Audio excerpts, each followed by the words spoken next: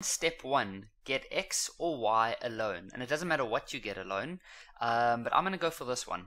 Oh, but let's first call this equation 1 and equation 2. So I'm going to take equation 1 and I'm going to rearrange it. So we're going to have, let me just write it down here first. And I'm going to try get that y alone because it's so nice and easy to get. It's by itself already, so you just have to move stuff to the other side. So it's going to be 5x minus 3. Now, because we've rearranged it to make a brand new equation, we'll call this number 3, just to help the teacher who's marking understand what's going on. So now what we're going to do is we're going to plug or substitute number 3 into the equation that we haven't used yet. You're not going to plug it into number 1 because you've already used that one. Right? You already used it over here. You're going to plug it into the other equation, so we're going to plug it into number 2. So what does this actually mean?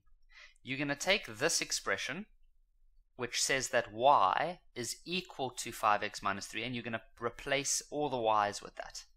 So it's going to now look like this. 5x minus 3 minus 3x squared equals to 6x minus 7. Can you see what we've done? Let's go through this slowly together so you understand. Step 1 was to get y alone. So I took this equation and I wrote it over here again. And then I just rearranged it a little bit to get the y completely alone.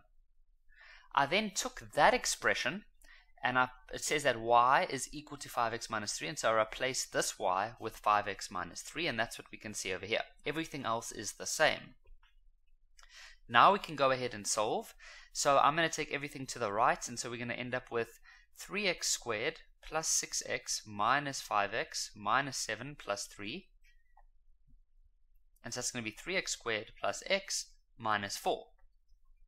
I'm going to use the quadratic formula now.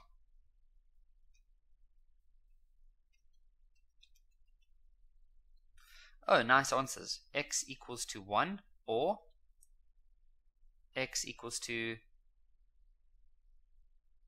negative 4 over 3.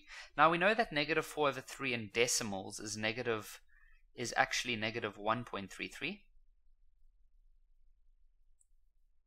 But when we fill in the x equals to minus 4 over 3 into the other equation, I would recommend using the fraction because it's the most accurate. You don't want to round off and then plug it into the y.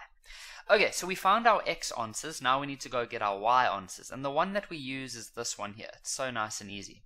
So we can say that if x equals to 1, then y would be equal to 5 times 1 minus 3, and so y would be equal to 2. Then if x equals to negative 4 over 3, then y would be equal to 5 times negative 4 over 3 minus 3, and that gives us negative 9,67. Okay, so there we're done. So our final answers are the following. So when x is 1, then y was 2. Or when x was, now we can use the decimal, minus 1.33, then y was negative 9.67. And so there's the answers.